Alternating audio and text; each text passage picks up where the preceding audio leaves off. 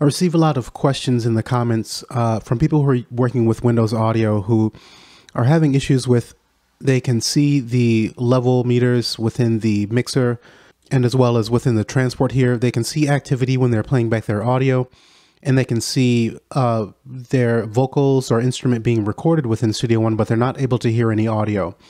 And I recently ran into an issue with something like this myself, so I figured I'd put together a really quick video to show you a couple things that you can try to resolve your issues. So the first thing that you'll want to do is come to Studio One and click on Options.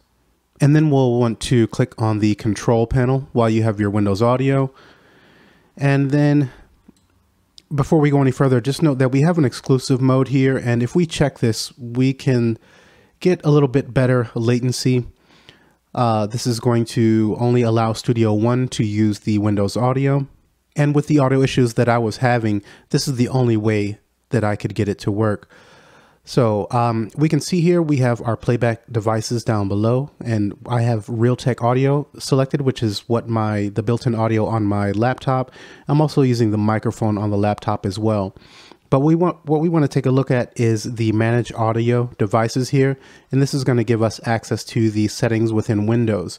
Now the first tab is for playback, and we can see we have our Realtek high definition audio, and we want to select the properties and then come to the Advanced tab. Now within here, you'll want to be sure that you have the same settings as what you're using within Studio One. So we can click on this drop-down menu and choose a different setting here. Right now, my song is set to 48 kilohertz, so this is perfect for me and I have no audio issues. And honestly, if you have this set to 44.1 and your song is set to 48 or something different, it's probably still going to work, although your built-in mic is probably not. But just be sure, it's always good to have the best or the same bit depth and sample rates within Windows and your Studio One song. So we'll click OK, we're all set there. And then we'll come to the Recording tab.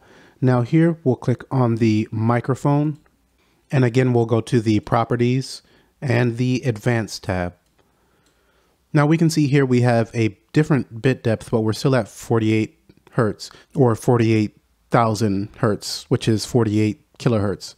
But the bit depth actually isn't going to make a difference. We'll still be able to record the microphone and hear ourselves as long as we have the playback set correctly.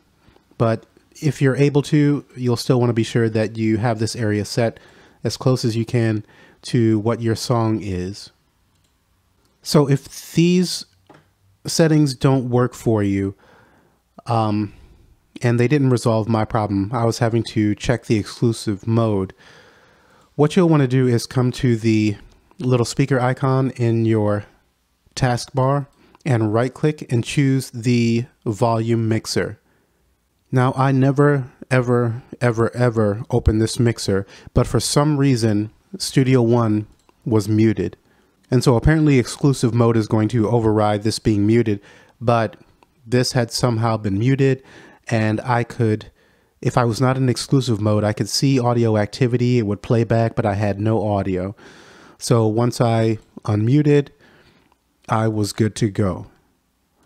So these are just a few things that you'll want to look at if you are having issues with your audio in Windows with Studio One.